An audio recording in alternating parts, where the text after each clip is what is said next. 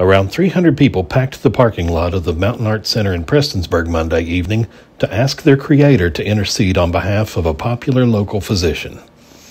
Dr. Mike Goble announced earlier this month that he had been diagnosed with pancreatic cancer that had spread to his liver.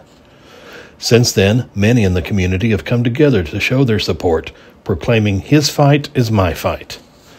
And Monday evening, as Dr. Goble traveled to the University of Texas for treatment, they bowed their heads in seeking healing for the healer.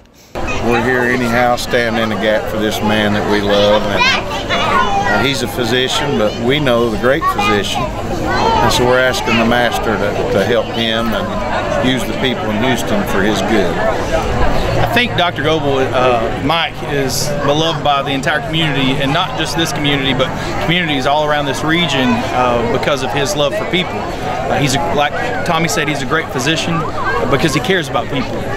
He cares about people, he cares about their health, he cares about their family, very personable, very loving, and I think it shows by the amount of people here today across all demographics in this area. They're here to pray for him and let him know that they support him.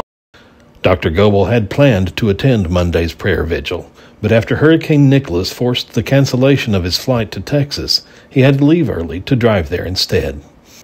Organizers of the vigil said he remained in contact and planned to watch a live video of the event on Facebook instead.